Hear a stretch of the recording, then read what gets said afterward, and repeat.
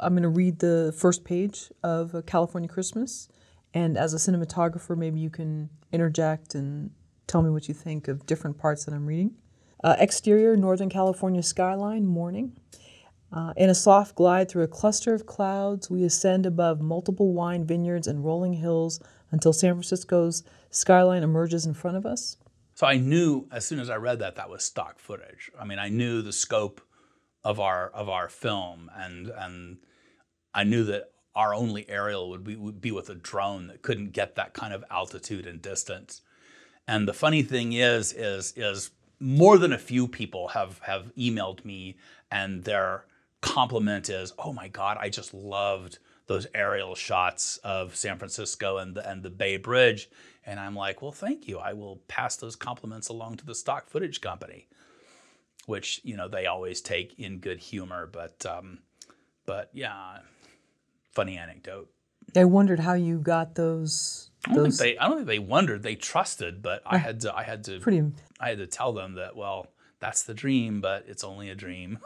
Because you would have had to do it with, I mean... It would have been a helicopter. A helicopter, right. A drone at that altitude. A drone won't rise to that altitude, and you couldn't get that kind of distance with it. You know, it's not going to fly over the bay and into the city. Right, okay.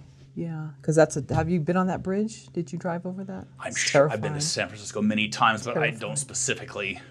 Someone who's afraid of heights. Okay. Well, in a car, I only care when there's nothing between me and the drop. If I'm in a car or a helicopter, I don't. You know, even if there's a high railing, I'm fine. We soar over the Golden Gate Bridge until we arrive at an upscale building. Interior Van Aston Hotel Suite bedroom morning. Sunlight pours into a beautiful high-rise hotel suite as Joseph Van Aston, 25, attractive with egotistical confidence, enters the bedroom from the bathroom wearing only a towel. So when I heard that, I mean, I felt it was a penthouse kind of thing, which would have been challenging because, you know, when it's a penthouse, I mean, unless you've got the money to you know, lower a scaffold outside the building, you can't light from outside. Fortunately, we landed in this really cool structure, which was part of a hotel. It was a banquet area in a hotel that we treated as a bedroom, and it was not only was it not a high level, it was actually slightly submerged, but there was this really nice high window that you actually see in the movie, and that was, you know, I have these wonderful lights called M18s, which are these lovely HMIs. I mean, they're just such a go-to HMI. And I put one out the window. And that was a scene we didn't have a lot of time for because they wanted us out of the hotel. We had somewhere else to be. Originally, I was going to do 2 HMIs out that window, and we just didn't have time. We just did the one, and fortunately, it works perfectly. I mean, looking at it, I'm like, I don't even know why I would have wanted the second one. And really, I would have used it to create more depth, but the director didn't want the camera there anyway, so it all just worked out fine. But yeah, I put that light in there, and it was, you know, pretty hot and spicy, and I was a little bit worried that maybe it was too hot. We modulated it some, and, you know, then in the end, I've had some people say that that's one of their favorite scenes. He throws open the closet door, walks in. Interior Van Aston Hotel Suite, walk-in closet, morning.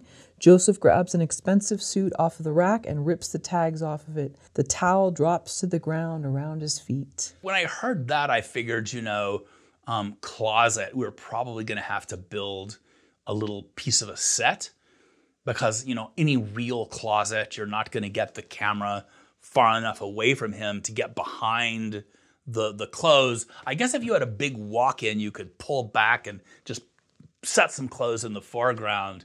But for whatever reason, I was thinking that, you know, we would have to build that. And as it worked out, again, it was a banquet room. And that door that he goes through is actually, it just goes back to a prep area where there are all these trays and you know, metal things and racks and crap. And we just cleared out a space and we shot a little corner, but it's actually a really big, like if you turned around, there's just, you know, tons of room filled up with junk.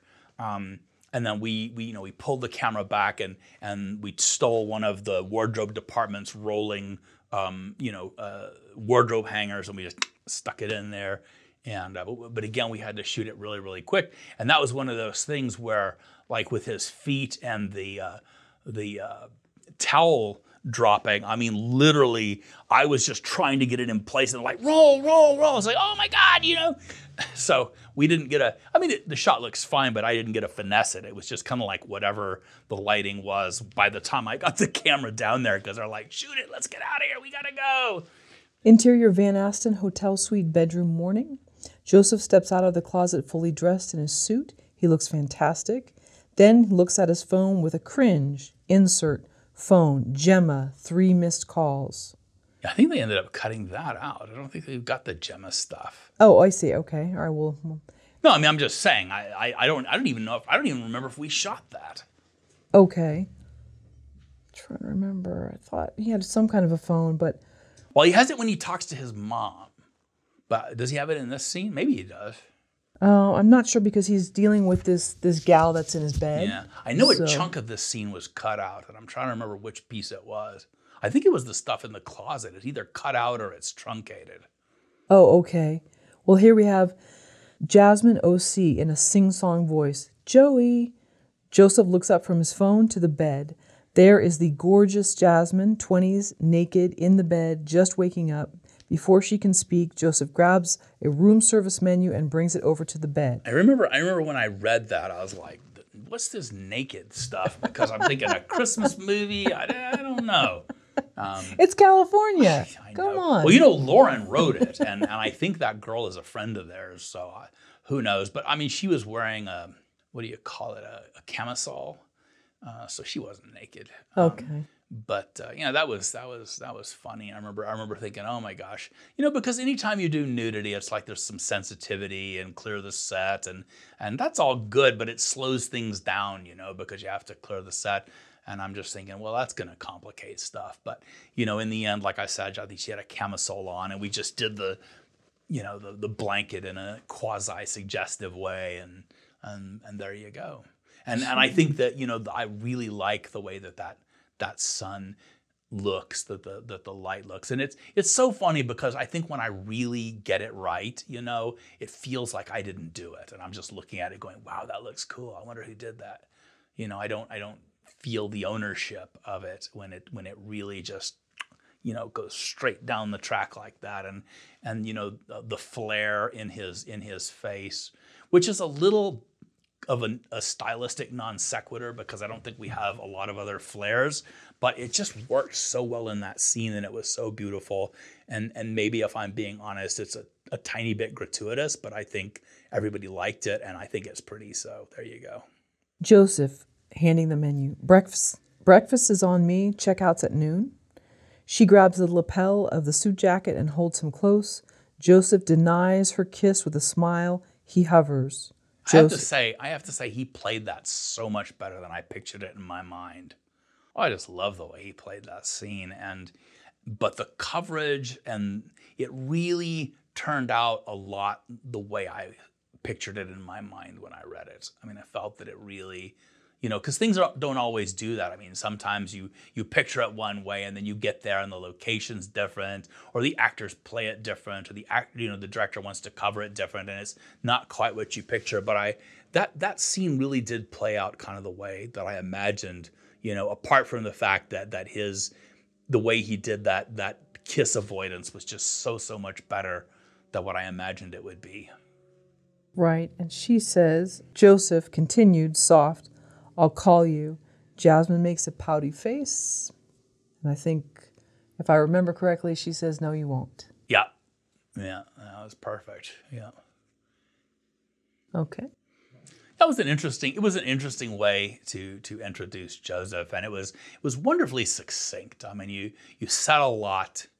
You said a lot in that little tiny scene to set up what kind of a playboy and cad he was, and I think that made his transition more meaningful. When you saw that he actually was falling in love with this, tough country girl. Right. Who came from two separate worlds, Yeah. you know. Mm-hmm. He was used to always hearing yes. Yeah. She was probably always used to hearing no. She wasn't taking any shit from him.